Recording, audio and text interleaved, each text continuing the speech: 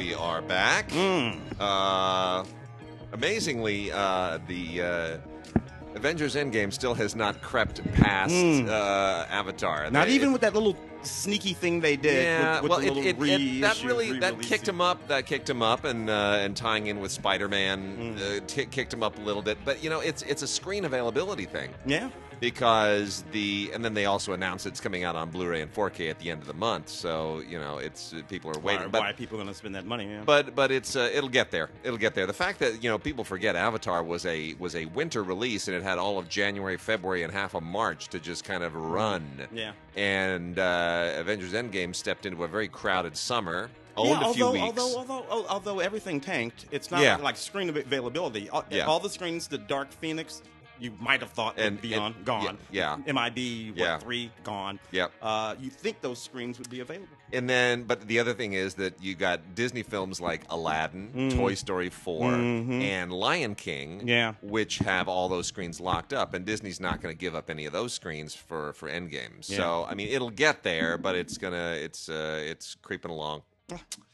Anyway, well, we're going to dive right into it. Start with some docs, and then we got television, and then we have a whole host of classic movies, Criterion's and Twilight Time and Warner Archive and a lot of fun stuff. So we're gonna dive right into it. Oh boy! Starting off, a really interesting Virgil Films doc here called "We Are Columbine," and this is specifically going into the stories of 4 people who were survivors of Columbine in 1999, Wow. 20 years ago. 20 years ago. So they're adults now. They're not kids. They have lives, and they have some perspective on it. And so this is looking back. It's a pretty brisk doc. It's not trying to be comprehensive. It's not sort of trying to say, now that we're 20 years past Columbine, this is what it means. This is what we've learned. This is what needs to change. It's not doing that, and it shouldn't. It's about 75 minutes long. And it gets into it wants you to personalize some of these human stories that were a part of the tragedy, and there are other stories too, and it acknowledges that, and it leaves room for that, and it leaves room for debate, and it really wants to sort of be a conversation starter more than anything else. But it's actually quite good. Then we got a couple from PBS, both of them excellent, both of them war centric. The first is a Frontline, the trial of Ratko Mladic. Ratko Mladic, one of the war criminals, otherwise known as the Butcher of Bosnia, from the Bosnian War that took place in the mid-1990s and early and mid-1990s.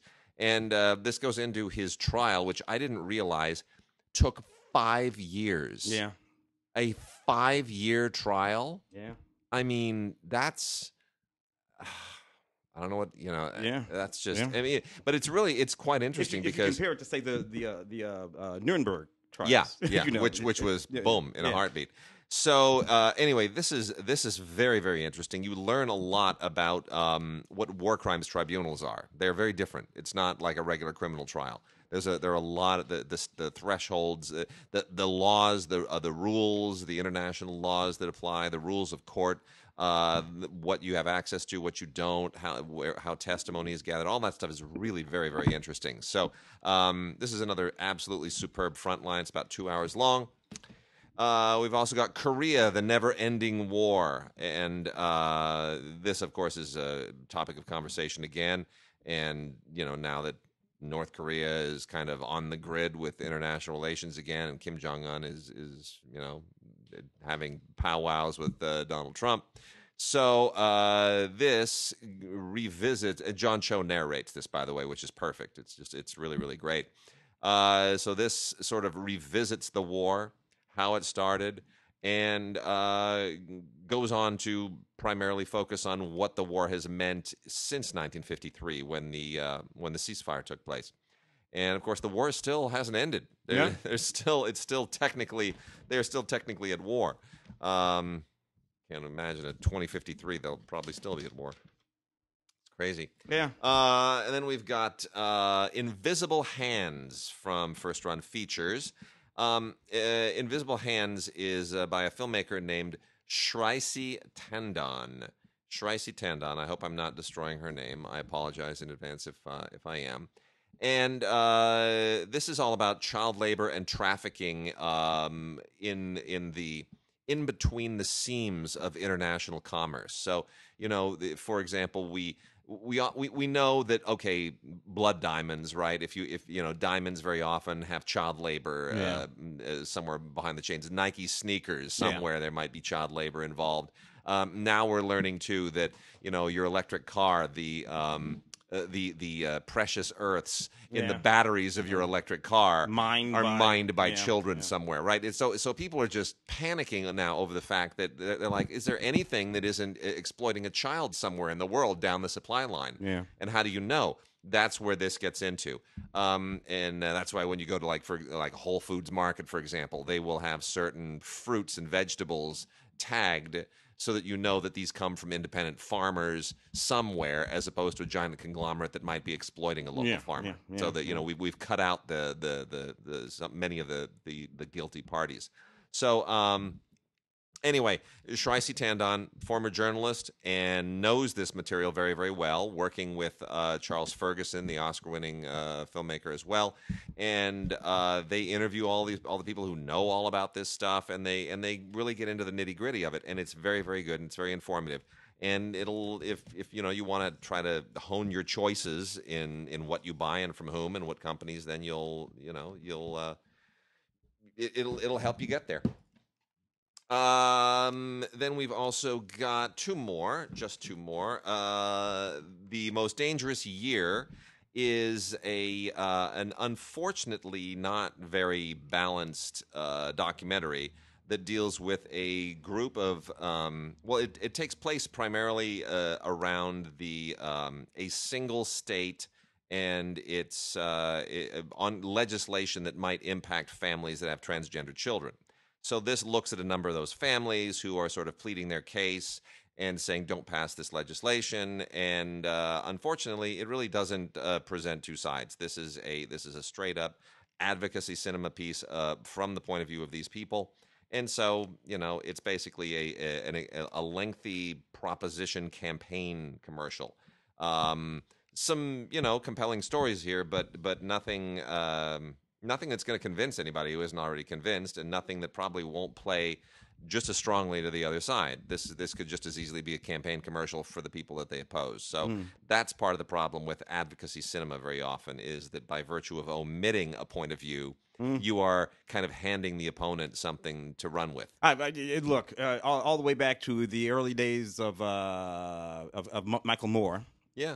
And before him too, but he was, because that film Roger and Me was so successful. True, and it completely changed the dynamic of what we used to call documentary filmmaking. Yeah. That I've always said this, and by the way, I'm a big old progressive like Michael and all that. Our politics are about the same. He has never made a documentary. No, not never. one, not once. ever, not in his whole life. Nope. And what he does is what he does, but it's not documentary filmmaking. No, it's not. And I always reference the Maisleys on things like this. The Maisleys would let the material just kind of speak for itself, and they're not going to editorialize. They're not going to comment on it. You like this person, you hate this person. That's fine. As close to fly on the wall as they could possibly be, and it's as much discovery of information from wherever it comes from about the subject as they could find. Yeah, it's beautiful stuff. Yeah. And then the last one here: Eternity Has No Door of Escape. Encounters with Outsider Art. This is one of those docs. This is from Icarus Home Video. And this is one of those docs where you have to applaud somebody, because normally if you're a documentary filmmaker, you look at the economics of your business and you think, okay, I would love to make a documentary about the most obscure thing that I'm passionate about, but maybe 5 people might see it, and it's going to cost me who knows how many thousands of dollars of my own money and years of my own time that I don't have, because I got to pay rent and pay a mortgage and feed a family and do whatever else you got to do. So those stories wind up never getting told. Except in cases like this, where somebody somehow found the money and found the resources and was able to go and kind of delve into a really, really kind of a fringe topic that nobody else will probably ever deal with again. And this basically uses it as its central launching point, the Gottardo Art Gallery in Switzerland, and a very, very specific exhibition there that deals with what is known as art brut, which means outsider art. And this is a whole different class of art. It's a very specific subculture of art that is kind of where surrealism intersects with I don't know, with kind of protest art, with avant-gardism. I mean, it's a really, really very interesting and specific school of art and art philosophy. And they talked to a lot. They talked to a lot of people. I mean, this must have taken a lot of time to gather these people together, get their interviews, and it's quite interesting. Eternity Has No Door of Escape: Encounters with Art's Outsider Art. So it's a wonderful, wonderful doc about some otherwise overlooked stuff. All right, TV. Let's dive into TV. I'll do these big box sets first, just because they're super duper interesting. The first one being Trial and Retribution, a British crime drama series. It was just fantastic. This series began back in the 90s, like 97 or so. David Heyman in the series. What it did is more or less what they do on I think Law and Order. They follow a crime from the discovery of whatever the crime is, usually a murder, completely through the process of bringing charges to someone, and then follow that completely through the judicial process. Terrific. Right down to the verdict. And the thing of it is, you don't always know what the verdict is going to be in these, and sometimes the verdicts don't go the way that you think that they would go. And I think that I always thought that the title of this series was interesting too. It wasn't called Trial and Justice. It was called Trial and Retribution. That tells you where the mindset is of these particular filmmakers. I got to tell you, this stuff is so good. Sometimes you felt like you were watching true stories. They're not. It's a scripted series, but that's how good the writing was in this series. Then we got on both DVD and on Blu-ray, Gotham, the complete series. You know what? I'm a fan of this series, and I've watched it all. So Luke, our good friend Luke Y. Thompson, colleague of ours, who writes a lot about this stuff, Nerdist and about comics, and big Comic-Con guy. So Luke is of the opinion, and again, I haven't watched all of Gotham. I've watched a lot of it, but I haven't watched all of it. Luke is of the opinion that this is the best Batman there is, the best Batman story. Beats all the movies, beats all the TV series, animated, everything else. Luke thinks that Gotham basically is where it all comes together. Do you agree? Well, this is all sort of super duper foundational. Yeah, it's true to the theme of Batman. I'll give it that. I buy this kid in that role of Bruce Wayne. Young Bruce Wayne, yeah. Now, it goes off in a couple of different directions, though. Barbara Gordon and who she is. Yeah. And all of that kind of stuff. So it really can't reconcile itself into the Batmans that we know. No, it's a different approach. They're all different universes, basically. Kind of different universes. So it sort of depends on what you mean. But it's very watchable, and I enjoy it a great deal. Yeah. So I'll give him that. Give him that. My favorite Batman. I'm sorry, Tim Burton, Michael Keaton. You kidding me? Get the hell out of here, man. Jack Nicholson. I'm still a Christian Bale guy. Yeah. Yeah. There we go. Christian Bale guy. Criminal Minds Season 1. With over 50 minutes worth of special features and all kinds of behind-the-scenes stuff and deleted scene stuff. And it's really, if you're a fan of Criminal Minds, never watched that series much, I must admit. Criminal Minds. And now the one that we are so excited about. The complete series, Space 1999, all 48 episodes. On Blu-ray. On Blu-ray. It's just really, really fantastic. All kinds of brand new stuff, new interviews with cast and crew and audio commentaries and vintage featurettes. And I just want to say, this is exactly why we love Shout Factory, because Shout Factory will pick up the baton where others have left it. You know, what people have groused about for a long time. Space 1999 came out years ago from A&E Home Entertainment. Yeah, DVD, when A&E was still a thing, when A&E Home Entertainment was a thing. And then they came out with the first season on Blu-ray. Mm-hmm. And that was it. There was never a second season on Blu. They never came out with a second season on Blu-ray. You buy a British import if you wanted. And that was still A&E. It was still A&E. Okay. They did what so many shows have done, and that was they put it out, and there wasn't sort of enough heat on it, and they figured, screw it, forget the second season. And you're like, no, come on. Yeah. If you're going to do that, then put the whole thing out. See, they were being greedy, right? They were thinking, we'll put the first season out, and then we'll get them to pay double dip for the second season.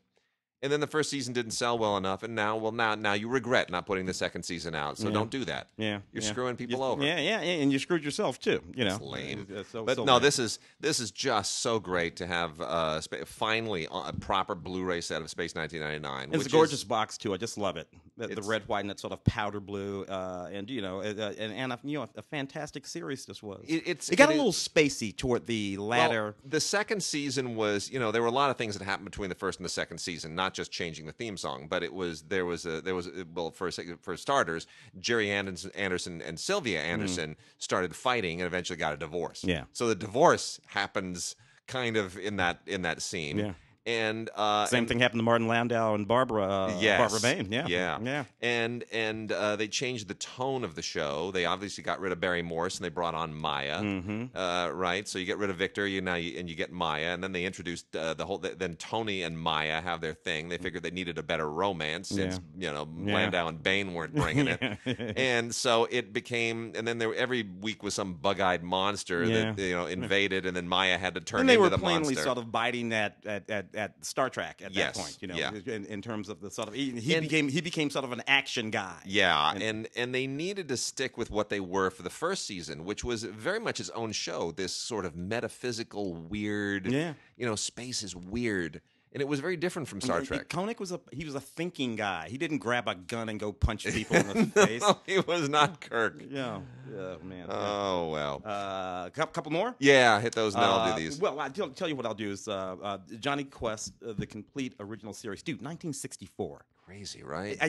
Well, for one thing, in this series, and I think for a while this went away in like the early '80s because people and they had that new sort of modern Johnny Quest because there's a lot of stuff you can't do anymore. Yeah, Johnny Quest has a carbine in the opening credits of this series, and he's just cranking with this. What is he, 12 in this series or something like that? It's nuts. Yeah, it's gotta be like 12. He's cranking with this carbine. He kills like 6 guys in a boat. It's like and Race is like, good shooting, Johnny. Yeah, it's like, oh no, you can't. You can't do any of that anymore. No. I loved Johnny Quest. I don't think you can do the Haji thing the way they do it Not anymore. in the original series anymore. Not anymore. Although I want to point out that bugs me a little bit because Haji was as smart, if not smarter, than Johnny Quest. Yeah.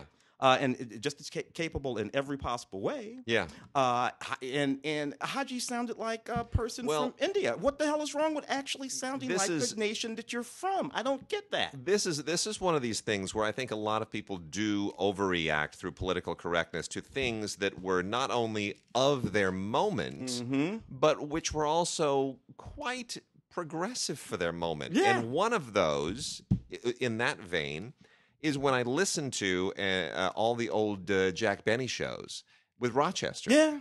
Now people are like, "Oh, that's such a step and fetch it caricature," but no, you're not Rochester is the smart one. Yes. Rochester always has Jack Benny on the ropes. He's telling him the truth. He's telling him when he's being stingy. And the only person who ever acts with common sense is Rochester. Yes, you're missing it. You're missing the whole point of that. And I remind people all the time, people talk about, you go all the way back to Hattie McDaniel. Yeah.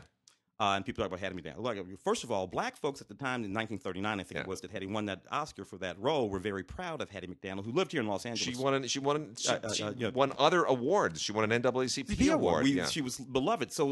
And then I remind people, if you pay attention to the movie, the black woman decides what the white girl is going to do. It's true. She decides. I decide what you're going to wear. I decide when you're going to take a bath. I decide who you're going to be in this room with. The black woman. And Selznick was very conscious about that too. too. She's running the whole damn thing. The sister. But anyway, lots and lots of special features on this Johnny Quest original series Blu-ray. Fantastic stuff. I love it.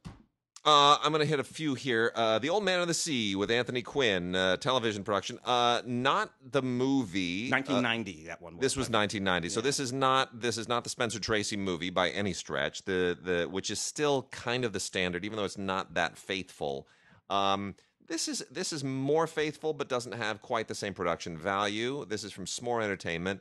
But here's the thing: Anthony Quinn really is the better Santiago. Yeah. And I sort of wish I could have taken Anthony Quinn. And no offense to Spencer Tracy, but I wish I could take Anthony Quinn's performance and drop it into that Spencer Tracy movie. Yeah. You know. Yeah. So despite the fact that this is still isn't quite there, quite isn't where you want the story to be, at least in terms of production value. Anthony Quinn is terrific. Yeah, And I remember watching that movie in 1990. I do too. Young Patricia Clarkson, young Gary Cole, in that movie. I thought it was really good. Yeah, it's he really owns it, and that's what makes it great. So it's still very much a TV movie of its period, but boy, Anthony Quinn is terrific. And then we got a couple from PBS here, Les Miserables from Masterpiece. So this is Victor Hugo's Les Miserables, not a musical version of it. And this was done for British television and is quite good. I got to be honest. It's better than I expected it to be. And I've always been a huge fan of the old one with Tony Perkins from 1980. What was that? 83, 82, something like that. That was the one that I always kind of focused on, and this really compares very, very favorably. It was written by Andrew Davies, who did Pride and Prejudice, and has a terrific cast. I mean, a really terrific cast. Lily Collins is wonderful. Dominic West is great. David Oyelowo shows up in this as well. Olivia Colman, the Oscar winner from The Favorite. It's a beautiful, beautiful rendering of it, and it is on Blu-ray and has a couple of extras on it as well. It's got an introduction to the story and some featurettes, and that's really kind of all you need. So it's a Blu-ray of a new PBS British television Les Miserables. Oh man! And then the second season of Frankie Drake Mysteries. If anybody has been following that, this is not the greatest British mystery show. It takes place in Toronto. We should point out, when I say British, I'm talking about British Empire. I include Australia, New Zealand, and Canada in the British TV realm. And this is so in terms of British mystery and all of its Commonwealth acolytes. This is not better than anything that you would normally get, but it's the fact that it takes place in Toronto in the 1920s is interesting, and so you're dealing with female detectives. That's interesting. So I mean, there is something to it, and it's made a second season. Presumably, it'll make a third as well. So there it is. What else? Indeed. Okay, so Volume 2 of the 1940s, Popeye the Sailor, 15 color theatrical shorts. This stuff is just so wonderful. I grew up sort of watching those 60s Popeye the Sailors. Yep. This stuff is so much better. The color is so much more vibrant. Look, it's better animation. It is. The studio animation that they were doing in the 40s as opposed to the television stuff that they were doing in the 60s. So this is just really, really wonderful. 15 uncut cartoons, never before released, mastered from the original Technicolor, Cinecolor masters there. Heart Guy from Acorn Television, Heart Guy Series 1, 2, and 3. This is a pretty neat little series set in Australia about an arrogant heart surgeon who has a bad night with some alcohol and drugs and can no longer be an arrogant heart surgeon. Has to go back to his hometown and just sort of practice as a GP with his mom and his dad and all the. It's another one of those. It's another one of those Northern Exposure exposure sort of variation, exactly Doc Hollywood kind of thing. But you know what? It's sort of Doc Hollywood. Yeah, that's right. It sort of feels kind of great. Yeah. And baseball's greatest picture. So this is the Dick Cavett show. A 3 DVD set of him doing nothing but talking to baseball pictures of yore. Whitey Ford, Bob Feller, Dizzy Dean. So look, Mickey Mantle. If you're a baseball, Tommy John. If you're after whom they named the surgery. If you're a baseball fan, watching Dick Cavett talk to these guys, 60s, 70s, I guess on up until the 80s. This goes. And it's just really, really, really great. For one thing, you know what they hardly ever talk about? Baseball. They talk politics. They talk male, female, you name it. They talk about it. But Dick Cavett, being who he is, and of course, Dick Cavett is a baseball fan, by the way. It's not that he couldn't talk baseball, and they did talk baseball. But mostly they strayed into the realms of conversation that you only got from Dick Cavett back in the day, and it's a really, really, really wonderful one to check out. Baseball's Greatest Hits, The Pictures, Dick Cavett Show. All right, we're going to hit for the rest of the show. We're going to talk about some classic movies, and I'm going to start with a bunch of amazing Criterions that we have this week. I mean, Criterion just constantly keeps knocking it out of the park. We keep saying that, and I marvel at the amazing things they come out with because it's always a mix of, well, of course, we were going to get that on Criterion and stuff where you go, oh, what an interesting choice. What a totally interesting left field choice. And that left field choice this week is The Baker's Wife. A lot of people thinking, The Baker's Wife? What the hell is The Baker's Wife? Why does that get the Criterion treatment? So here's why. The famous French author Marcel Pagnol, who of course wrote Jean de Florette and Manon of the Spring and Fanny and a lot, all of these wonderful, wonderful pastoral stories that define the Provence region of France. And he was a regional artist. Pagnol wrote about that region around Marseille and Avignon and right there on the Mediterranean coast and life down there. And he really he elevated those people, those simple provincial people, and their lives, and articulated it and recorded it in ways that nobody else ever has. And if you've seen Jean de Florette, you know that this is just magnificent stuff. Well, Pagnol was also a filmmaker. He was the first person to actually adapt many of his own novels into stories. The original Manon of the Spring was one of his. The Marseille Trilogy was something he's very famous for. One of the films that is lesser known is The Baker's Wife from 1938, which is it's a beautiful look at this small provincial village in Provence, the south of France, and centering basically around a baker and his wife. And it in that way, it's a little bit like Marty. It's sort of like a French provincial version of Marty. And the actor who plays the baker is Raimou, who was a famous actor of the time. Was really not ever a thing in Hollywood or in the United States, but Orson Welles was a huge admirer of him, and many other people just praised Raimou. Really a very, very famous actor of the day, and he is wonderful here. And I can't compare it to anything else other than Marty. It is sweet and funny and affecting, and it's a beautiful, beautiful movie. Like most Pagnol films, it's also long. It's over 2 hours long, so you have to get used to the pace. It's a very, very deliberate pace. But what a sweet, wonderful movie, The Baker's Wife from 1938 on Criterion Blu-ray from Marcel Pagnol. Of course, this is going to be on Blu-ray from Criterion this week, is Fassbinder's the legendary Fassbinder trilogy of the BRD trilogy, Marriage of Maria Braun, Veronika, Voss, and Lola. All of these are absolutely superb films. They are all legendary films. They are all masterpieces, and you just have to own this. If you are any kind of a cinephile, this must be on your shelf. It has been out on DVD previously. It has never been out on Blu-ray. It is out finally on Blu-ray. And The Marriage of Maria Braun is arguably the one that is the greatest of these. If you have to sort of rank them, that's something that a lot of us studied the screenplay for in school. It is an extraordinary script. And I remember, in one of my classes, like marking that script up and the things that he does in it and the tricks that he does to move the story into really interesting directions. And the way that this sort of defines the new German cinema that Fassbinder and Wim Wenders and Herzog and so many others were a part of in the aftermath of the Oberhausen Manifesto, where they were sort of revolting against the tropes and the traditions of what German cinema had been prior to the late 60s and early 70s. Tons of extras here that'll just blow your mind, on and on and on and on.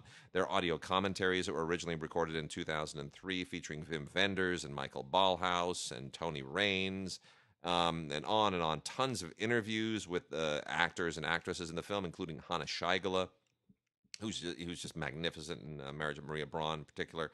In other interviews from 2003 with cinematographer Xaver Schwarzenberger and screenwriter. On and on. There's even a feature-length documentary from 1992 about Fassbinder that I had never seen before, which is just what a tempestuous life and career, and such a genius and such a tormented genius. All of this stuff is it's so rich. 3 movies and then like 2 movies worth or 3 movies worth of additional extras. It's the BRD trilogy. It is, you gotta have it. Europa from Agnieszka Holland. otherwise known as simply Europa when it was Oscar nominated. A story of a young Jewish man played by Marco Hofschneider, young Jewish boy, basically, who has to figure out how to not be arrested and sent to a concentration camp. And basically goes through an elaborate ruse to pretend that he is not Jewish. And it is quite a fascinating story based in truth and really done beautifully by Agnieszka Holland. Might be her best film. And this gets a great video essay from Annette Insdorf, who is always wonderful, wonderful to listen to and to watch. Also has an interview with Salomon Perel, who wrote the book that this is based on. So it is technically his story. He wrote an autobiography. I've never been quite sure where the autobiography leaves off and the movie picks up, but he does certainly discuss some of that in the interview. I wish he discussed it a little bit more. And then there are new interviews with Agnieszka Holland and Marco Hofschneider, who's quite a bit older now, and the original 2008 Agnieszka Holland commentary as well. So Europa on Blu-ray. And then our last Criterion Blu-ray of the week I want to talk about because of the year that it came out. This is Klute from 1971.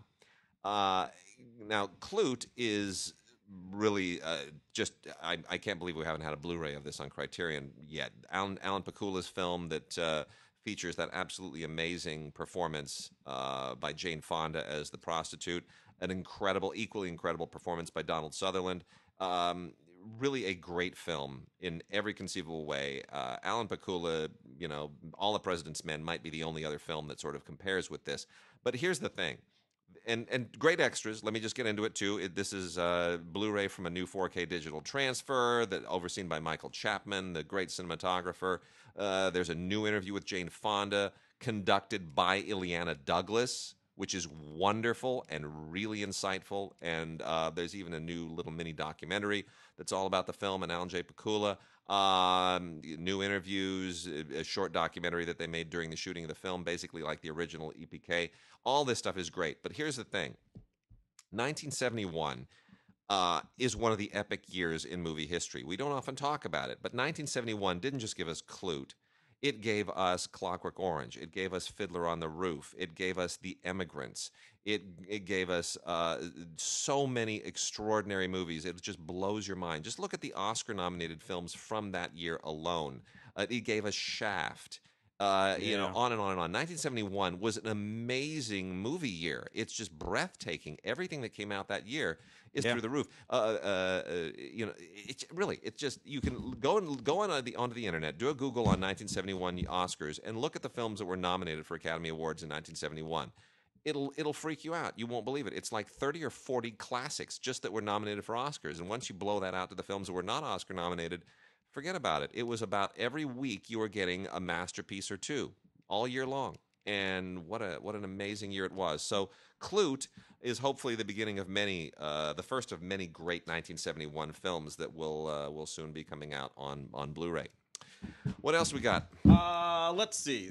Falling into the, I guess these are classic movies. Most of these, although I'm holding Major League in my hand. Yeah, 30th anniversary for Major League. Yeah, 1989. It's the same. It's the same Blu-ray. I brought it out because it's it's 30th Major League. anniversary. You know what? David Ward wrote and directed this film back during a period when a guy could write a film and direct it. Right. Who was basically just nobody and cast it up. It's a fun movie, though, about a woman who inherits the Cleveland Indians, and she wants to move into Miami, so she has to have a losing season. So she gets all these, what she hopes are a bunch of losers on her team. Charlie Sheen, Charlie Sheen, and Corbin Burns, and Tom Berenger. Sherman, the Wesley Snipes part in this. Yeah. He read 3 times for that part. Really? Yeah, but Wesley got it. Yeah, well, that's what it's going to be. Interesting thing. And a lot of fun. So anyway, this goofy movie, I think there was a Major League. It's basically League the producers with baseball. With baseball instead, and they turn out to actually be pretty damn good.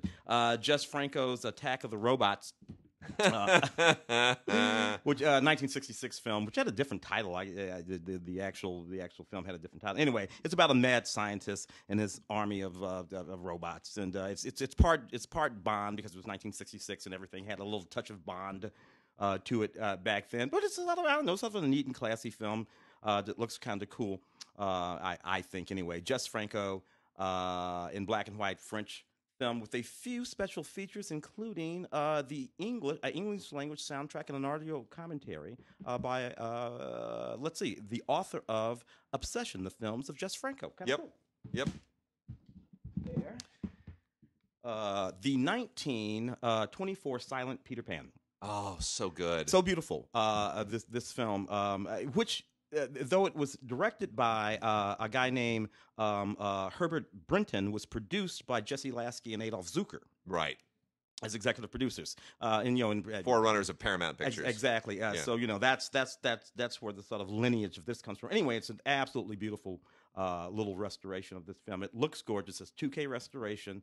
With a new score and a commentary by historian Kat Ellinger and an essay and an audio interview with the actress Esther Ralston, who obviously was in the film and obviously survived long enough to do this audio interview. So you want it for that, if nothing else. Good stuff.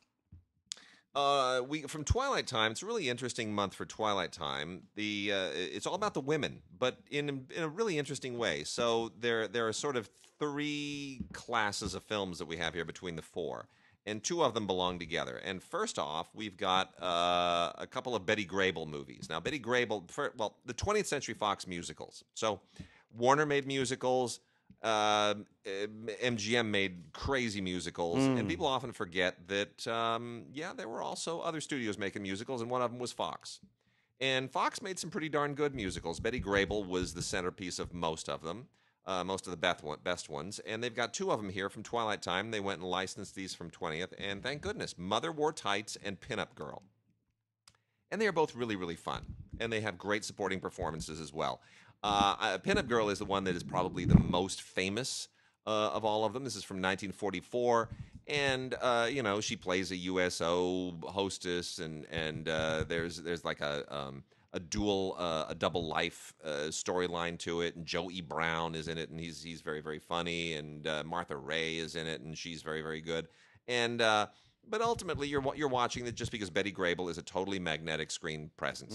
She's absolutely terrific, and it's got a certain gloss and a sheen to it. It feels a little bit like a slightly lesser MGM musical, and good on them for it. Mother Wore Tights is slightly less known, but really no less enjoyable. Also has a really, really great cast, great supporting cast. And this is from a few years later in 1947, centers around, directed by the great Walter Lang, by the way, who would go on to do State Fair and The King and I. And this is all about a family of vaudevillians. And it's one of a number of movies that dealt with the world of vaudeville in the 30s and 40s, because most of the people in Hollywood in the 30s and 40s who were doing musicals came from a vaudeville background. So you have a whole bunch of these, Gene Kelly was in two or three, I think, even. For Me and My Gal, I think, kind of dealt with that as well. And so Mother Wore Tights is basically one of those, and there's a lot of nostalgia. At that point, people are aging out of the vaudeville era, and they're looking back on it. And so these movies are very, very calculated to tap into that. And Mother Wore Tights is a really, really fun one. Dan Daly co-stars with her and is absolutely delightful as well. Great score, too, from Alfred Newman. Also in stock at 20th Century Fox at the time doing musicals was Alice Faye. Alice Faye was kind of the second tier to Betty Grable at the time. And Twilight Time has also given us Hello Frisco Hello, which is a 1943 Alice Faye musical that is also centered around the world of vaudeville. Specifically in San Francisco, and kind of creating that wonderful, wonderful backdrop. And this features Jack Oakey, who did a lot of shorts. One of the great classic comic figures in shorts at the time, has kind of disappeared. The Academy here, the Oscar people, they have an annual lecture that they call the Jack Oakey Lecture on Comedy, which I think most people going to it don't even realize who Jack Oakey was. Yeah. Well, Jack Oakey is real funny. He's kind of portly. He's a little bit like if Curly were not a spaz on Three Stooges, he'd be Jack Oakey. He's almost like he's physically more like Curly, but more like Larry in terms of his attitude. Anyway, really a very, very sweet film, and other really, really fun performances in it from June Havoc and Lynn Barry. It's a good film, and I'm glad that it's been resurrected on Blu-ray from Twilight time. Now, here's the other Twilight time that does not go anywhere in the league with those. I love this movie, though.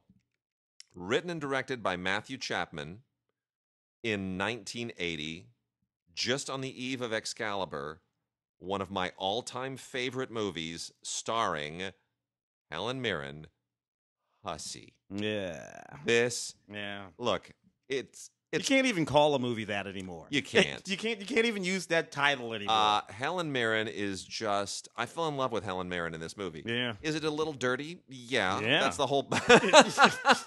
That's the whole point of it. She's a hussy. Yeah, And, but look. she's. I mean, essentially, this was one of the first movies of the 1980s to sort of delve into. It's building on the British crime films, and it's getting you into the era of really blue collar movies that are looking at really a gritty part of London. And Stephen Frears started making a lot of those. And, Sammy and Rosie got laid. So a lot of the working class stuff, Ken Loach and Mike Lee, the things that they would do, Hussy sort of anticipates a lot of that. And yeah, she's a hooker. I'm sorry, she is a hooker, and she is tough, and she is awesome, and she's great.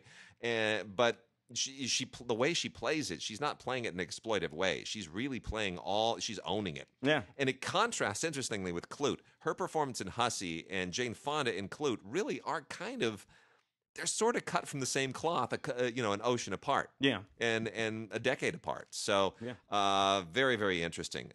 So Hussy, starring the amazing Helen Mirren and Paul Angelis and Murray Salem and John Shea. And, they're all in this as well. And Patty Boulay is good in this as well. But honestly, it's all about Helen Mirren in 1980. Wow. I got a couple over here I'll knock off. Blu-ray, Jennifer Jones and this really neat film, The Wild Heart, Emmerich Pressburger and Michael Powell directed film from 1952.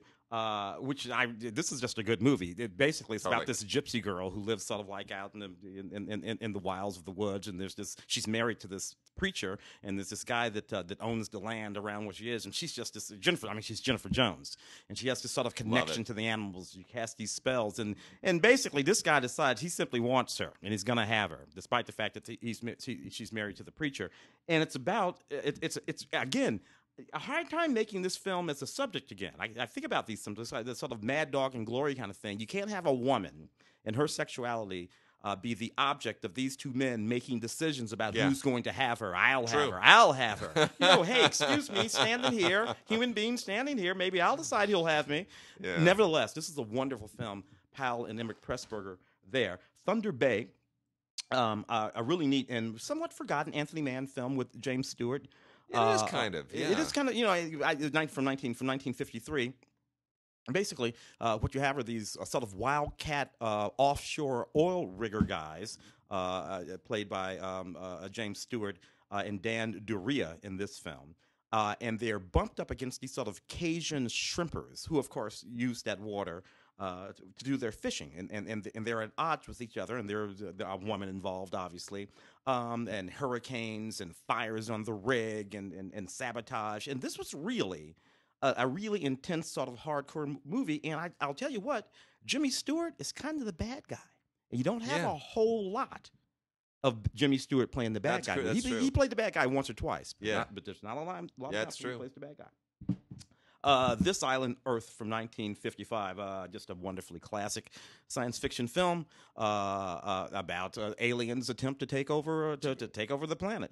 This all-time great. It's just classic stuff. I'm surprised it's never been remade, or that no one's ever even suggested remaking. Yeah, because I think but for that white hair, remember the white hair? Yeah. But for that, you could probably. But if they remade The Thing. Yeah, John Carpenter reconceptualized The Thing and all kind. I mean, you could do a number on This Island Earth. You really could, and actually come up with something sort of interesting. Yeah, actually, now that I think about it, special features include a new 4K scan of the original film element, so it looks really, really, really great, and all kinds of stuff that they did to the sound. A new audio interview with film historians and a couple of the filmmakers. Neat stuff for This Island Earth on Blu-ray. You got some? Yeah, let me hit the Arrow stuff. So we got got two from regular Arrow, one from Arrow Academy. The artier stuff is always on Arrow Academy, and this one is lovely. I'd forgotten this movie even existed. Mitchell Leeson's Hold Back the Dawn, starring Charles Boyer, Olivia de Havilland, and Paulette Goddard. How's that for an all-star cast? Yeah, man. Let me say that again. Charles Boyer, Olivia de Havilland, who is 103 years old right now, by the way. So a member of this cast is still around. Still pissing off her sister if she were around. Yeah, well, that was the joke, right? Yeah. That Joan Fontaine once said. She said, if I die first, Olivia will be mad because I did something else that I did first. Yeah.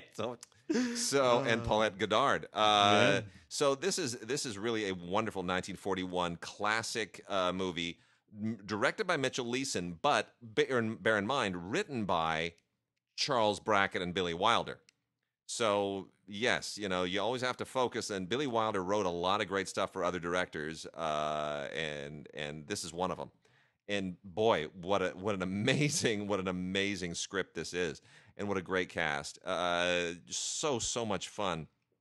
And Charles Boyer is great. I mean, forget about the accent. He's playing a Romanian here. It doesn't really make any sense with the French accent, but he's this Romanian gigolo. This is so timely. Who tries to get into the U.S. through Mexico, and he has to wait for 8 years.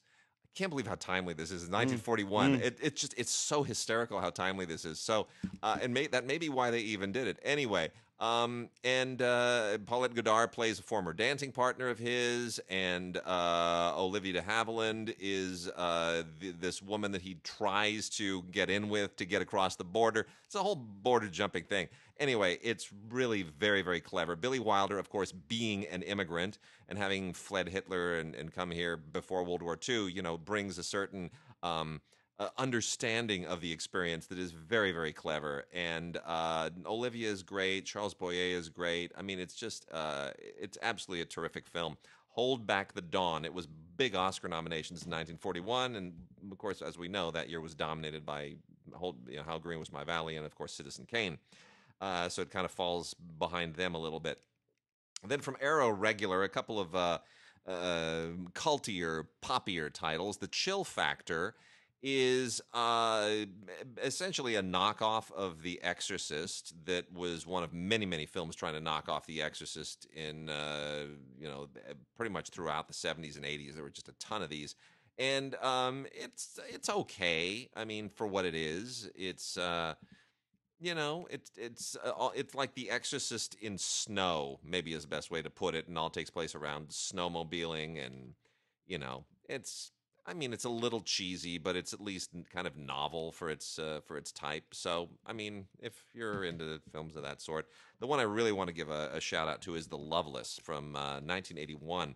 This is an old Catherine Bigelow movie with Willem Dafoe, basically her version of Brando's The Wild One. You got a biker gang that's going on their way to the Daytona 500, and they go through this small town, and tension erupts between the biker gang and the town, basically in a Romeo and Juliet way, because Willem Dafoe kind of wants to get it on with one of the women in the town, and Dad's not too happy. Lots of extras on this thing. And by the way, there are a lot of extras on Chill Factor as well. I just don't consider them interesting enough to recommend. But The Loveless has a lot of really, really great extras on here, including new interviews with Willem Dafoe and a bunch of the other members of the cast. There's a new video that has interviews with the producers, one of whom is A. Kitman Ho, who's done a lot of Oliver Stone stuff. A new audio interview with Eddie Dixon, musician who did some music for the film. And it's a really great set. The Loveless. If you want to go and find an old Catherine Bigelow classic, she technically has the co-writing, co-directing credit with Monty Montgomery, but you watch it, you're like, it's a Catherine Bigelow movie. Man, fantastic stuff. Funny. A little while ago, I showed you a scene from the little movie I was making, which is like my little homage to Buster Keaton and blah blah and this kind of thing. Now, a guy that I was also recognizing in that is a guy named Charlie Bowers, who most people have never heard of. Yeah. In 1915, he started as an animator. And then a brilliant animator. He did all kinds of stuff. He was a Bronco buster. They say he was kidnapped. All those guys had these wacky stories. Yeah. They say he says he was kidnapped when he was 6 by a traveling circus, and who forced him to become a tightrope walker, which apparently he was. In any case, he turned his attention to live action filmmaking in the very early 20s. Developed all kinds of photographic processes. He's one of those inventor type guys.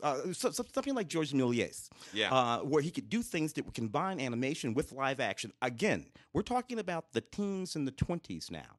And he had this little character that he played. It's called Francois something or other. And he's a very Chaplin-esque, Harry Langdon, all of that was where he started work. Much of his work had been thought to have been lost, his short films, these many, many short films.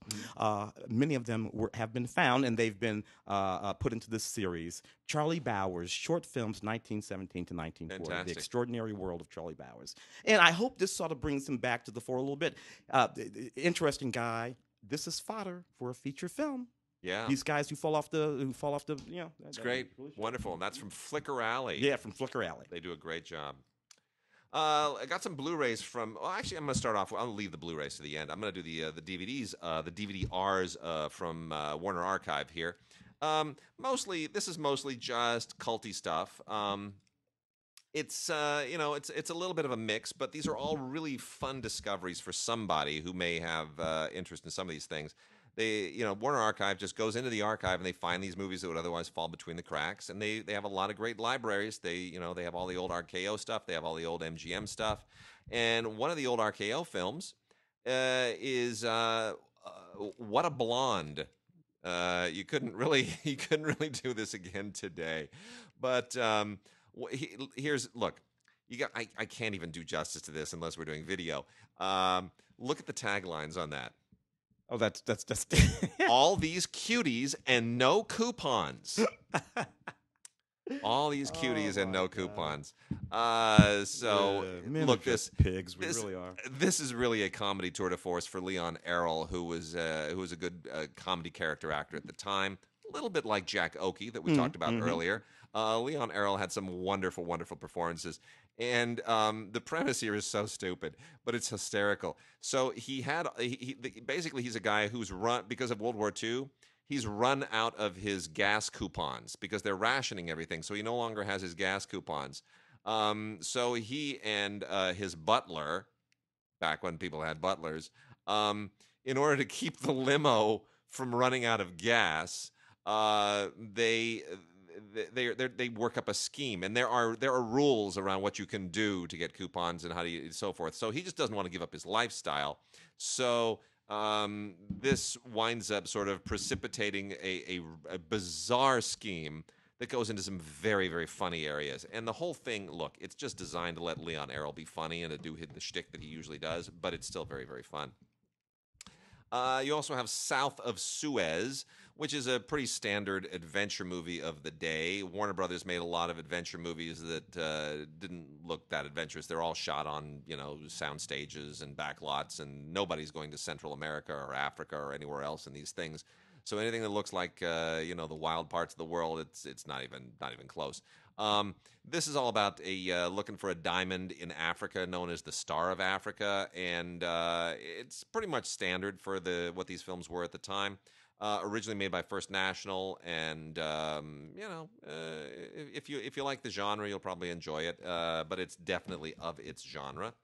Then real quickly, the last three here, Married Before Breakfast, is really just a great performance piece for Robert Young and Florence Rice. Just kind of a two-person movie. It's this one has sort of fallen off the radar pretty substantially. I didn't realize I had completely forgotten that this even existed, and it's it deals. How do I even go into this? This deals with certainly the economics of the time, which involved spending sprees and various things like that. Robert Montgomery is also really good with Sally Eilers in Made on Broadway, which is another one of these backstage things that people were very fond of at the time. They wanted to know what went on Broadway and how did who are the movers and shakers behind Broadway shows. It's basically what it is. It's just it's one of those backstage things, a chance to give Robert Montgomery an opportunity to be really cool with another actress. And then we also have Gangway for Tomorrow with John Carradine and Robert Ryan and Margot.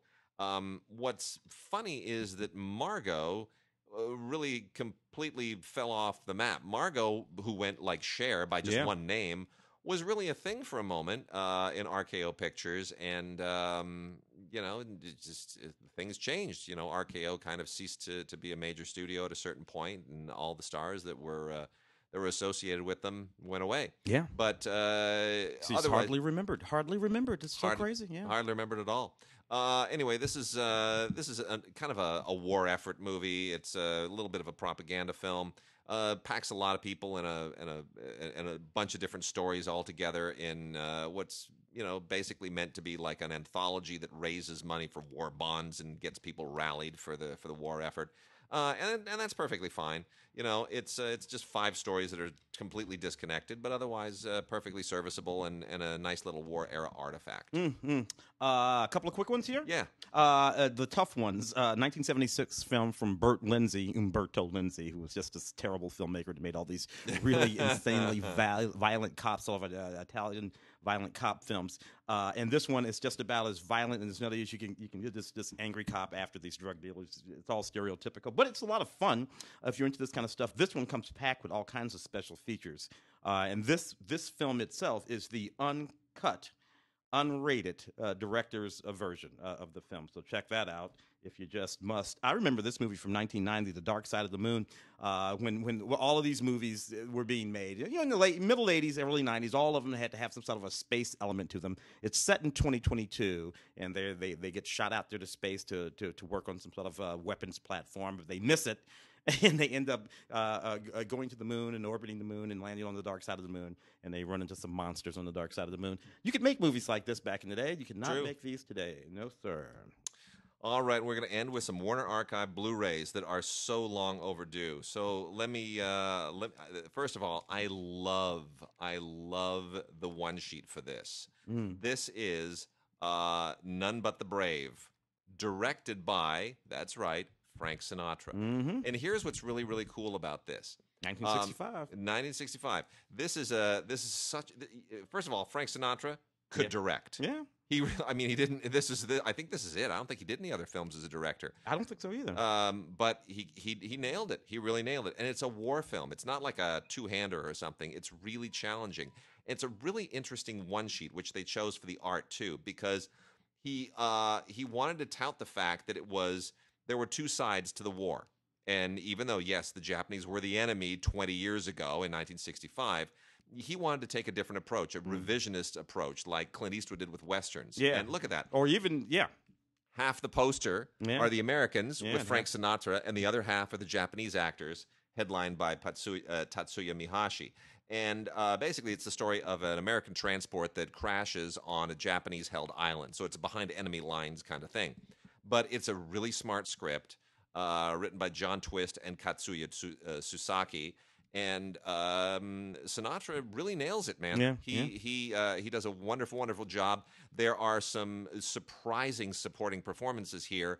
Clint Walker, Tony Bill, and Rayford Johnson that you just wouldn't expect. Like, why would Frank Sinatra cast those guys? It's not like they were A-list actors, any of them. But he makes them. Yeah. They give him great performances. Yeah. Oh yeah. I did a piece for John Raby's show about directors that were one and done. Actors who were directors that were one and done. I wish I had put Frank on that because that is his only feature director on television. But it was him and Nicholson. There were a couple that just directed one movie and tapped out. And then the last two, Corvette Summer, starring my neighbor, Mark Hamill, and the wonderful Annie Potts. This movie doesn't get enough love. This is a total movie of its day. This is quite it. Look, fell in love with Annie Potts so hard. And part of the problem is that Mark Hamill is coming off of Star Wars. This is 1978, and you almost can't win. Everybody's like, oh, but you're not Luke Skywalker. He's an actor, man.